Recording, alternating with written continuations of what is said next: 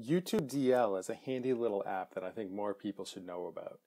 It gives you the ability to easily download videos from the internet to your computer. With YouTube DL, you can download videos not just from YouTube, but also Facebook, Twitter, Twitch TV, and dozens of others.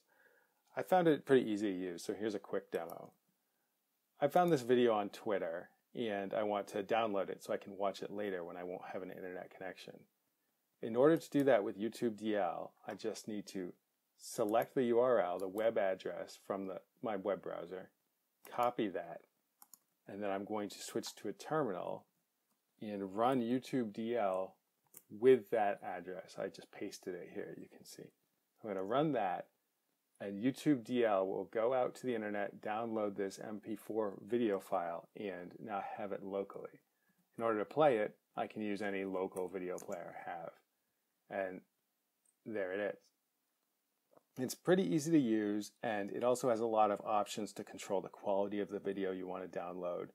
For example, I can filter it so that it won't download a file bigger than a certain size that I specify, or I can ask it to download the highest quality available.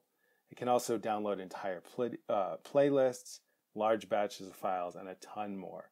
It's available for almost every computer operating system, and it's a free download. So check it out if you're interested.